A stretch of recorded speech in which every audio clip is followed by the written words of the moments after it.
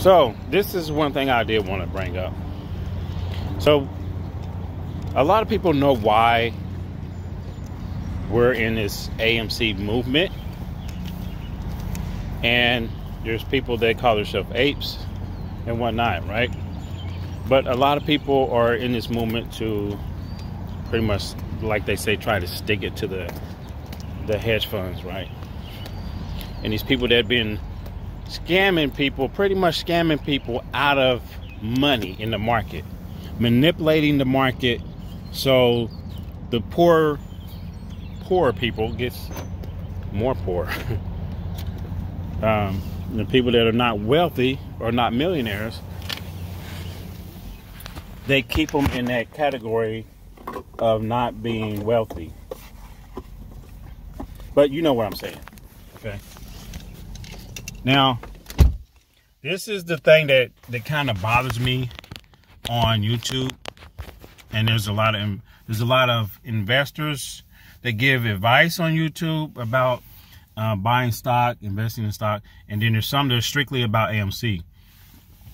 Now, this is stuff I hear since the whole time this thing started, right?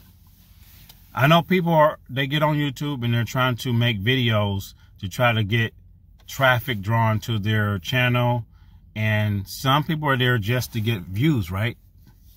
And whatever topic is pretty much out in the world, they try to jump on that really quick and make a video real quick about it, like AMC and the short squeeze, right? Or GameStop and all the rest of them, Clove, all the rest of them. So people, we're trying to accomplish something, but there's a lot of people that pretty much show their hand. And what I'm trying to say is we're trying to accomplish a goal with this whole movement. Why are we getting on YouTube? And I probably did some of this in the past, but I try to steer away from it. Why are we getting on YouTube saying what move we're going to do? What are we going to do next? When we know that they're watching us. They're watching every move we make. They know our strategy. They know how we're going to invest, when we're going to invest. So why are we getting on YouTube and saying, okay, we're going to invest this way? This is probably what you should do. Move your shares from this brokerage to the next brokerage. You know, like, we're doing trying to do all these strategies, but we're putting it out there, and they gobbling it up. And they're wondering why the squeeze hasn't happened. Because they know our moves. So they're taking all that information and they're using that in the system along with the algorithm to keep the price down, to keep it at a certain area, a certain zone, right?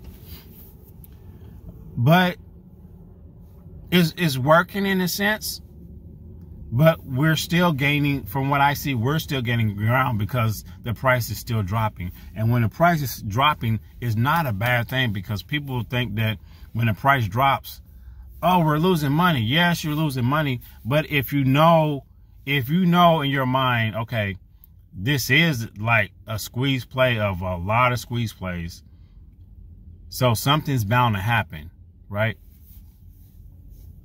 So we just can't get out there and show our hand, because they're using it against us. That's pretty much what I'm trying to say. I gotta go unload this truck real quick, and but I'll get back with you guys. And you know, if you have a investing strategy, you know, especially if you're like a big YouTuber, try not to. Don't show your hand, you know, like, we got to find some other ways where we can let each other know what are we going to do?